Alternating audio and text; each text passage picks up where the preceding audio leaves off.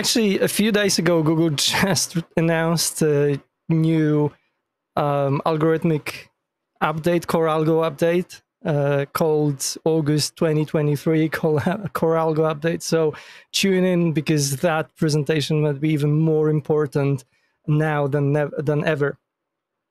So let's start with the client. The client, and this is actually a very important thing.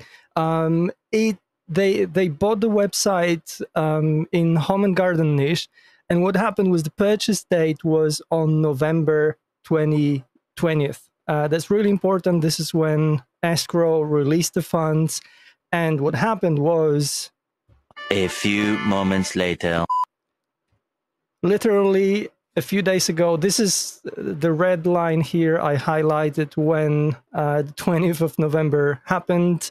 And a few days later, literally, the site started getting obliterated with new links popping in, and the traffic started going down like crazy. Now, the traffic was already somewhat declining. We can see it here. But when we compare the traffic from before the update, during this time, and up until when we started working with the site, with the previous period, the site's lost almost 40%. And when it comes to earnings, September was one of the best months for this website, pocketing roughly $2,000. Then we had December, after it was affected with the dips. The revenue went down to $800, just shy of $900, and then January hit rock bottom at $669. So, and this is a graph with revenue roughly, so you can see how steeply it was going down since basically the client bought the website. So, understandably, they were freaking out about it. They were freaking out about their investment. Now, whenever you approach an SEO for a new website, you can argue that SEO strategy will be different, but overall the action plan or things that you follow, like a process, is usually the same. So our process starts with SEO auditing, strategy, and implementation. And this is my question, basically, or answer with a question why it starts with an audit, is how can you help a website without understanding it first? Basically, so we always have to start with the audit. Doesn't matter if it's a big e-commerce site or a humble blog. Obviously, the time put into the auditing differs based on the site size of the site, but obviously this is what we start with. And this element covers technical analysis, Google Search Console audit, keyword research, link building, content plan. Around the same time, after we finished auditing, but around the same time, we started doing penalty analysis. And by the way, I'm showing most of these things during the presentation. The analysis was towards a potential negative SEO attack. And we were also testing different approaches, which I share in a second. And also because, okay, you're in the penalty stage now, so you might not be getting that much traffic, but you always have to remember, hey, and have this northern star that you're working towards when you're planning for the site's growth. We also looked at improving the monetization, and I could sit here and talk to you a lot, probably like half a day, about how we audited the website in details. But what I want to show you is our leverage, okay? Something you can leverage, our lever, something you can leverage when you're working on the sites, when you can actually spend less time and get really good results. So I'm not going to go over everything in the audit, but I'll pinpoint things where you can probably improve. Now, for the SEO audit, we usually use Sitebulb, which is a great tool. And in this particular SEO audit, we discovered some duplicate content, images with missing alt text. And I'm not one of those guys who would scream about, oh yeah, there's one image that has some issues. But as SEO, what you need to do, you always need to assess what's the severity of the issue versus how difficult it is to implement it versus potential benefit. And this is how you know if something that you're planning to do or thinking of doing will actually have a potential, or maybe it will just waste your resources. In this case, like I said, images with missing alt tags. Basically, none of the images on the site had alt tags, and it was an info website in the home and garden niche, so that is pretty visual. So with something like over 1,000 images on the site, it was worth doing. Then there were some page speed and core web vitals issues, duplicate or multiple H1 tags, and missing meta descriptions. Now, for the last two, so H1 tags and missing meta descriptions, I really can't encourage you enough to use Horseman. It's a crawler tool which you can basically connect to some external tools, and while it's crawling, it can actually execute some work for you. In this case, that's just an example where you can connect the crawler with the OpenAI API, and then it can summarize content for you, rework your headings, or write you new page titles or meta descriptions or H1 tags. And then once it's done doing so, you can export everything to CSV file and import it to WordPress using a WP All Import plugin, which is basically like a drag and drop, and it works in bulk. So you can save a lot of time with that. Now, during the SEO audit, we also do a Google Search Console review. In this case, we found this fella, which is one of the worst issues you might have. Crawled, currently not indexed. That means there's a bunch of pages on your website that Google is seen, but it decided not to index them yet. And by the way, if you're wondering why this issue just popped up here, it's actually because we were the first company or first person who installed Google Search Console on this website, so we didn't have any historical data. And when we saw that, that pointed to the direction that there's something wrong with the site structure. So we started working on the site structure as well.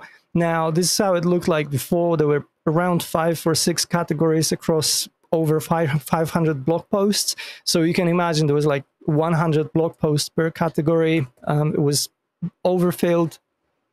The structure wasn't great. And after we implemented, like, I don't know, 25 additional categories, this is more or less how it looked like in terms of a graph. With the penalty analysis, obviously, the thing looked not so great. We kept losing keywords, we kept losing traffic, and we started digging into that. Our suspicions were, as I said previously, negative SEO attack or something to do with a core algo change that happened recently. In the period of 3 months towards the end of last year, there were actually 3 really big algo updates, so we were suspecting that was one of them. Now, starting with negative SEO, I plotted, so those blue lines are times when algo updates happened that had something to do with links. And we started looking at that, and we said, well, it seems like after 2 weeks since both of these algo updates, there were some drops in traffic. And maybe we were grabbing at straws. Maybe we were not. We didn't have enough evidence to support that. But nonetheless, if we looked at this link boner that the site got, which I showed you just a few days after escrow released funds to the last owner, and combined it with a very low DR rating, so domain rating, also some call it authority of the domain, we thought that it's just worth investigating. And if you're dealing with an algo penalty, there isn't one thing that you suspect that you shouldn't investigate. You should basically investigate all of them. Now, after we did full backlink audit, we started seeing some patterns, and we saw a lot of bad websites that were definitely built for some rubbish, for perhaps negative SEO purpose even. The content on those websites, that's just an example. This is how it looked like. So obviously you can see it's not that great. It's all made to build links and in a very bad way. So what we did, we disavowed everything over 440 domains, all of them that showed that pattern, because we don't really like disavow too much. We've seen websites where they didn't really need any, they didn't have any issues with the link profile, and people or SEOs disavowed some links, and then traffic started going down. So we're very careful with the disavow tool. Now, when we look at the core algo update, so again, with blue lines, we have timeline of when core algo updates happened, and we can clearly see that there was something to do with core algo updates and the traffic dips. So obviously, yeah, we were going in the right direction. Now, the problem with core algo updates is that the whole playing field has shifted.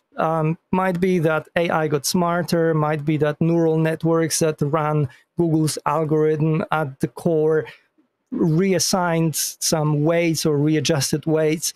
The truth of the matter is there's no fix. There's no one particular fix. In the past, you had manual or algorithmic penalty for something. Now, a broad algorithm change happens. There's a devaluation, and you didn't really get penalized. You just got what your site deserved based on the overall quality measured by the newly changed algorithm. So you might argue with that, but it's not any one thing that you did or didn't do. It's everything, the whole picture that you should do. I think core algo updates are usually affecting sites that that deserve that in some ways. I've seen examples where they didn't, but in most cases, there's something on the site that shows lack of quality. So since you have to fix everything you can, we went back to the whiteboard and started implementing all the basics again. Most of them were already discovered in the audit, by the way, because all of these things I'm talking about actually connected with each other. So we did some very mundane basics. We did content improvements, added additional FAQ sections, key takeaways. By the way, speaking of content improvements, this is my perfect example. I'm sure Viola and her presentation, when she looks at this content, she's gonna be like, "What the fuck is that?" But just to quote a few here: replacement period, contact a plumbing expert or professional, repaired when they become tired after long-term service, and my personal favorite. There is nothing for a lifelong last, which I think they meant to say that nothing lasts forever, but it was just a really bad a rewrite or something. I don't know. Now, FAQ sections, obviously we implemented them based on, I'm actually talking about tools in a second, but we implemented them based on people also ask. We implemented JSON LD schema markup for structured data. With key takeaways, this is an example from one of the big news sites, Daily Mail. A lot of big sites do that. I think personally that helps users assess the quality of the page or understand if this is helping them or no. For most of that, we used GPT-4. And like I said, people also ask, and I know what you're probably thinking. You're like, oh, Rad, but AI content, isn't it like a shady area in Google? And I say, well, you got to find a balance between automation and personalization, because you can support AI content with human writers or the other way around, if you like that, and everything will be good. Now, we saw in the early March, we saw some early signs of the penalty lifting. We were still losing keywords, which is good because Google was purging what was irrelevant, what wasn't meeting user intent, but the traffic started seeing slight overturns. So that was a small win. We saw some keywords popping in, so that was good. But then another Google update happened mid-March. I think it lasted an entire month or 5 weeks. So we did see another bucket of death in terms of the traffic. But I take it that it was mainly the re-evaluation. So Google was focusing on re-evaluating and understanding what's changed on this website and how it actually improved. And then traffic skyrocketed like never before, basically. Now, in terms of the growth plan, so most of these things were happening around the same time. So we did keyword research at the beginning, content planning at the beginning. We started writing content around March or February. I don't remember exactly. We started building links pretty early on too. In the growth plan, we also looked at additional monetization, and surprisingly, we actually implemented a full new language version of the site, Spanish version. Now, with the growth plan, like I said, you can't lose that goal from your strategy, because there's always growth needed. So even if you're going to be dealing with longer term penalty or devaluation, algorithmic devaluation, because it happens sometimes with core algo updates, you always have to have and keep executing the growth plan. Now, when it comes to monetization, so the client was a content website that was monetizing traffic with display ads. And don't get me wrong, display ads are great, but the problem is they're not that scalable. You can't do much about them. Obviously, you can chuck a lot more of them on the website, but then you end up with something like that, which is definitely against the user experience principles, which you can actually get penalized for. So that's not a good idea. One of the things we suggested to the client, obviously going into affiliate marketing, and since the client was had already content mentioning some products, affiliate marketing just made sense. And the easiest one to start with is Amazon Associates. It's very easy to join. It's very easy to implement on the website. It's very easy to start making money. Speaking of implementing it on the website, we have a go-to plugin, AWP, which with a simple shortcode allows you to implement something like that with just a few clicks, with just a minute spent. Or another example, something like this. So the product boxes can be in all of your blog posts, and that's like takes you seconds to add. However, the problem with Amazon Associates is that it's very oversaturated, because it's so easy to join. Everyone wants to be in there. Everyone wants to make some money. It has relatively low commissions. I think the maximum is like 8%. So it's not that great. And comparing to other programs, it has a very short cookie duration. It means that if someone goes to Amazon from your website and buys something only within 24 hours, then the commission is attributed to you. If it's over 24 hours, the commission is attributed to no one, just Amazon. Now, a lot of programs out there, affiliate programs, have a much longer cookie duration. I think I saw like 1 or 2 months in some programs. So obviously there's a lot of them, just a few examples here. So obviously you can choose and join a different one. They are or might be a slightly more difficult to implement. However, they will probably pay you better in the long run. Now, with the additional monetization, there's a bunch of ideas you can actually use to monetize your website. You can create a newsletter. You can do direct ad sales where you approach companies and ask them, "Hey, do you want some ads on my website?" So then obviously the revenue goes to you, or you can do lead generation, app sales, cross sales. You can do drop shipping, or you can start a YouTube channel based on your content. So yeah, the rule of thumb is the more ways to monetize your website, the better for you, because if something happens with one monetization source, like, I don't know, rates change for ad networks, like, which actually something happened for this website, but I'll mention it later also, or, I don't know, Amazon slashes the rates, then you have some fallback for your earnings. Now, in terms of the Spanish version, that was a very spontaneous one. In the US, there's 41 million people above the age of 5 who speak Spanish at home. So that's a huge potential audience.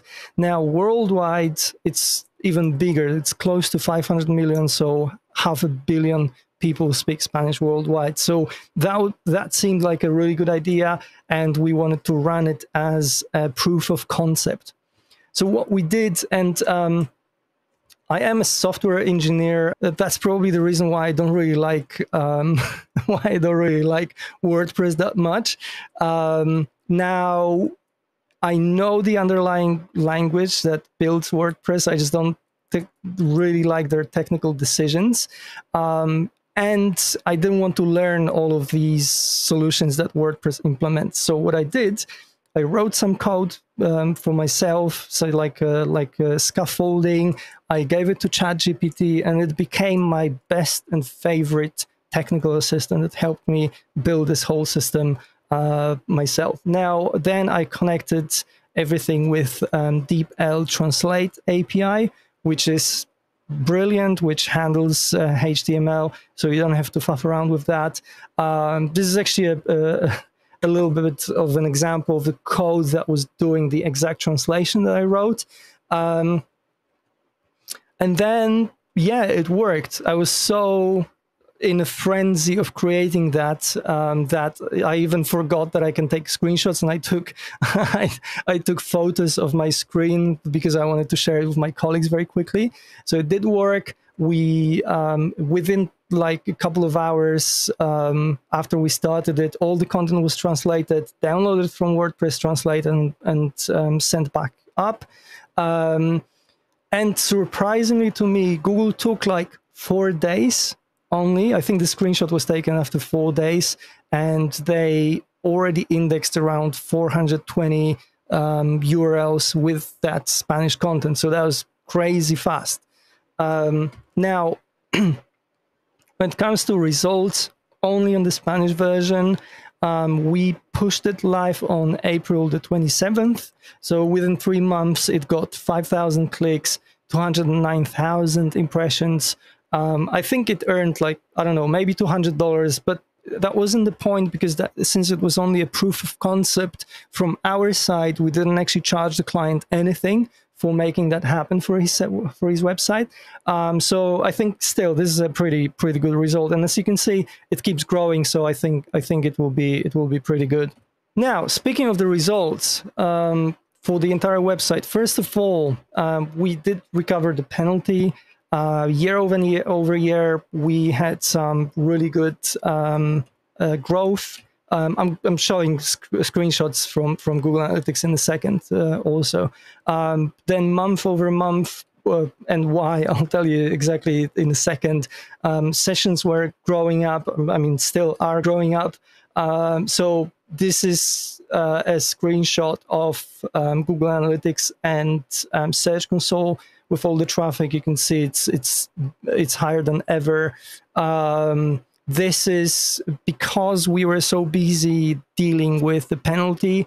We pretty much forgot that on this website, Universal Analytics is going to sleep, is retiring on the 30th of June. That's why I can only compare that to the last year up until the 30th of June. So year on year, we had like 55% growth. And for the same reason why I was comparing until the 30th of June, we looked at Google Analytics 4, comparing 1st of July to August the 6th when I was writing this case study, and the previous periods, just to show you that the traffic kept growing. So month on month, that last period versus the one covered with Google Analytics 4, we are still up almost 10% in sessions and 7.6% in new users. So obviously for a content website, that's pretty good. And I know everyone is interested in money. So revenue numbers, like I said, in December, January hit rock bottom. This is when we already started work, but nothing we did could have been indexed on Google, so it couldn't have had any impact yet. So 669, the lowest. Our work started kicking in February, some growth March, April, we're going up.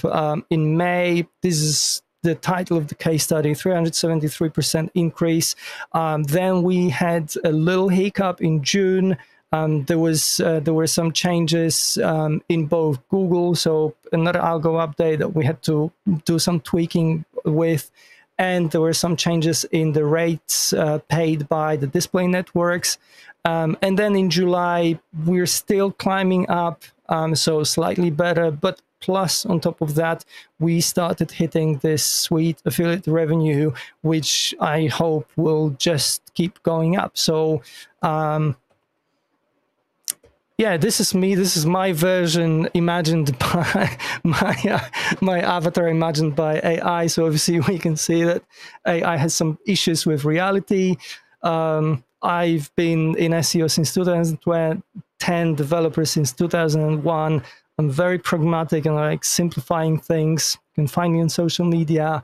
About us, so we are two agencies, non-agency and Husky Hamster. Husky Hamster deals with international link building, non-agency deals with global SEO strategies, SEO auditing, technical and programmatic SEO development. I'm giving back to community, speaking at different events, and yeah, that's all. Thank you. If you're interested, I actually wrote an ebook with SEO strategy blueprint, so you can download it. And yeah, that's all from me. Thank you very much.